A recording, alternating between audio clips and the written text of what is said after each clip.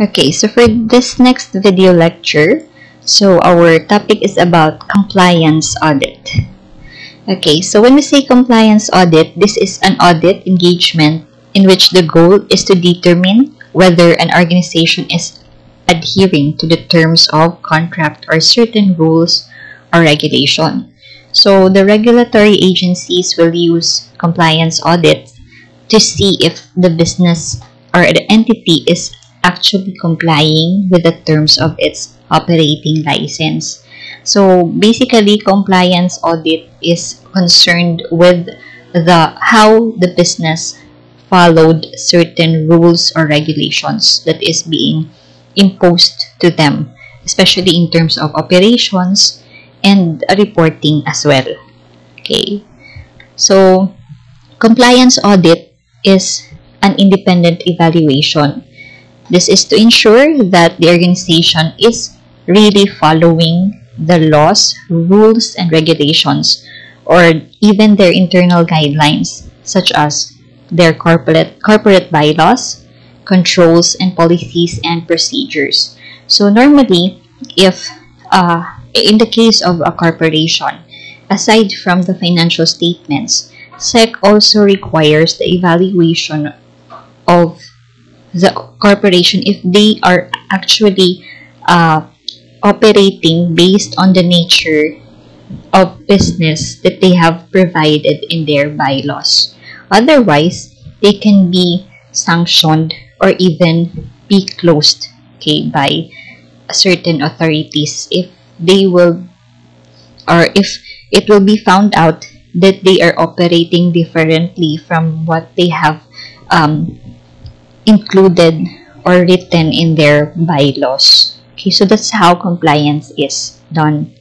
So this audit will also determine if the organization is conforming to their agreements, such as when the entity accepts government or other funding. So in the case of grants or government grants or subsidies, there are certain guidelines and rules or procedures that the entity should follow on how they will use the fund and for what purpose. Okay, if they will not follow, or if, for example, they use the fund in a different priority or different or not in accordance with what is required from them, then they can be sanctioned and they will repay what has been given to them because the purpose was not fulfilled based on the contract. Okay, so although most people are familiar with financial audits, such as those for public companies through this Sarbanes-Oxley Act, or for the individual or corporate tax audits through the IRS, or in our country, we are under BIR. So compliance audits are not merely financial. So meaning to say that the purpose, okay, and the focus of compliance audit is not only for financial terms. This is on how the rules and regulations are being followed or not.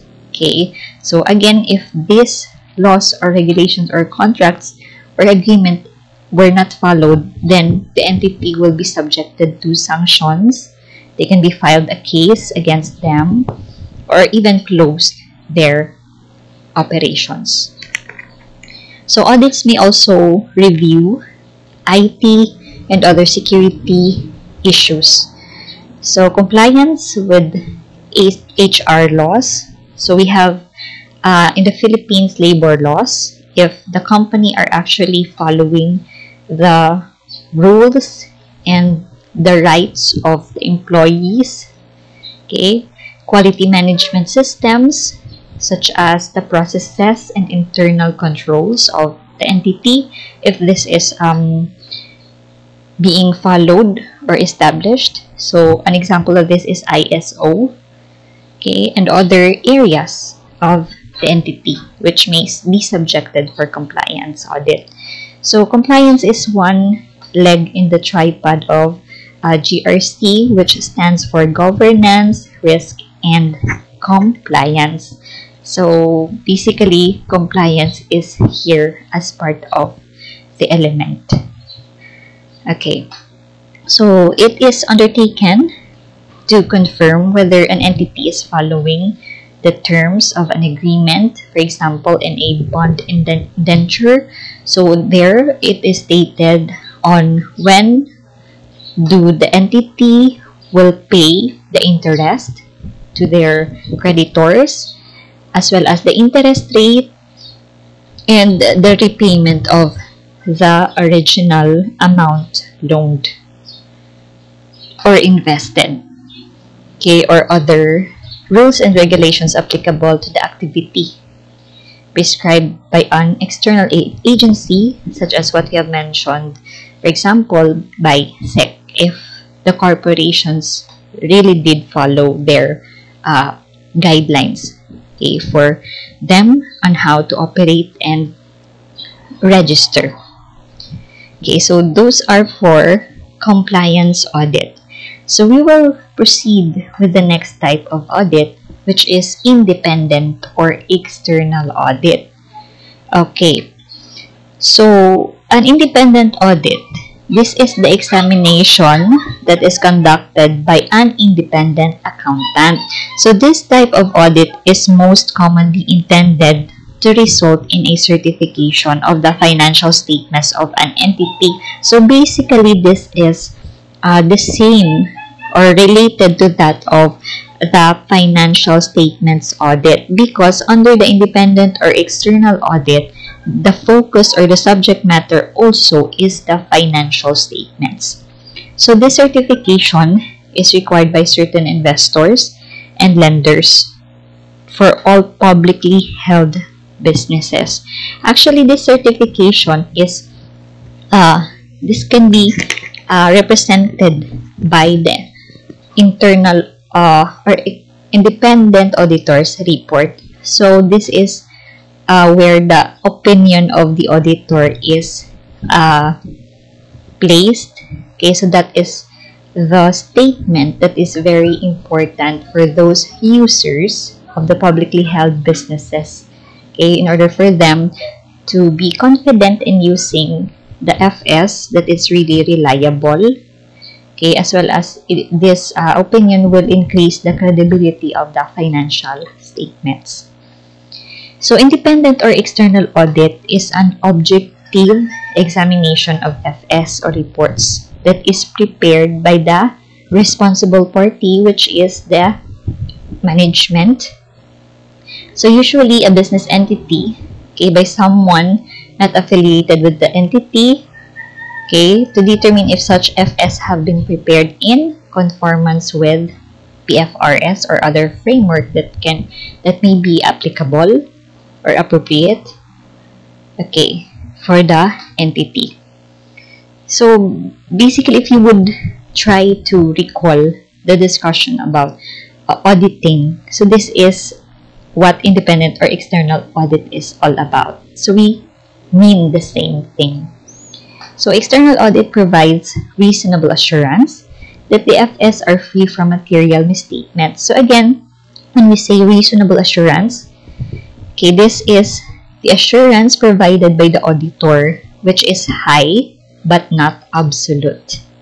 Okay, so because again, the auditor cannot give 100% assurance about the fairness of FS, because audit is subject to limitations and risks, which can only be reduced to an acceptably low level, but it cannot be eliminated totally.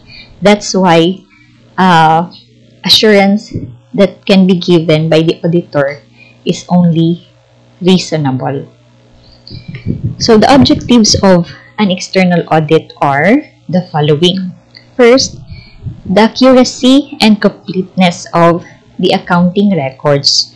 So here, they will determine if there are errors in the preparation of the books of accounts and the financial statements, as well as to determine if the transactions that are being recorded are authorized, and all the necessary business transactions are recorded. Okay. Another objective is to determine whether the client's accounting records have been prepared in accordance with an applicable accounting framework. So did they follow PFRS or other framework which may be applicable to them? Another objective is to determine whether the client's FS present fairly the results of their financial position. So this will be verified, okay, because the accuracy and completeness will be evaluated as well. So it will follow that their FS did or are presented fairly or not. Okay. Another is there are other types of external audit, okay, that may be targeted at specific issues concerning the client's accounting record. So an example of this is the examination that searches for the existence of fraud. Okay, but in the course of the audit, it is not actually the main objective of the auditor to determine if there is fraud, because in the first place he is not the expert in terms of fraud detection. There are someone who are trained and educated to do that. However, during the course of the audit performance, there might be something that catches the auditor's attention that he may believe that fraud really existed. Okay, but it is not his main objective, or this is not the main purpose of audit, to determine if there is fraud. Actually, it should be the responsibility of the management to determine if there is fraud that exists in their organization. Okay, but however, if for some reasons, for a specific audit service, they may also include objective for the existence of fraud. But again, this is not the main purpose of independent or external audit. Please take note of that. Okay. So another type of audit is internal audit. Okay. So basically, internal audits, they evaluate the company's internal controls, including corporate governance and accounting processes. So these audits will ensure compliance also with the laws and regulations and help to maintain accurate and timely financial reporting and data collection. So if you could still remember our discussion in the operational audit, okay, so this is somewhat related with the internal audit, because in this case, under the internal audit, the internal auditors who were also the staff or employees of the entity are the ones who performs this audit. Okay, so if you could see in the description, they will evaluate the internal controls, which are also the subject matter under the operational audit. Okay, at the same time, they are also concerned with the compliance. So the same with that of the compliance audit. Okay, so internal audits also provide management with tools necessary to attain operational efficiency by identifying problems and correcting lapses before they are discovered by the external auditors. So there are entities or business enterprise which has their own internal audit department who do internal auditing. Okay, so but aside from internal audit, they are still required to engage in external auditing for external reporting and compliance purposes. Okay, so it does not mean that if you have in your company the internal audit department, you are free from getting the services of the external audit. No, you still have to do external audit. Okay, so that please take note of that. So the purpose of internal audit is, number one, to make sure that the entity is operating based on their goals and objectives and they are able to achieve it. And this is also aids the management for the overseeing of the entire organization. That is the purpose of internal audit. Okay, so here they make sure that everything is in place, everything is followed and complied with. Okay, so internal auditors generally they identify a department. They would gather an understanding of the current internal control processes being followed.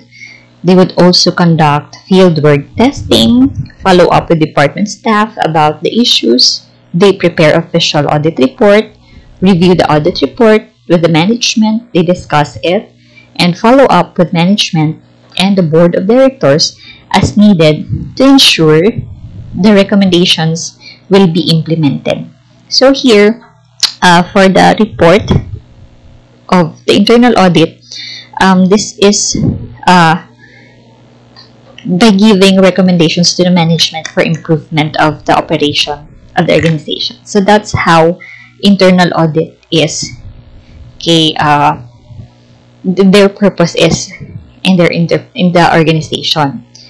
Okay, so those are for the internal audit. So we will continue with the other types of audit with the next video lectures.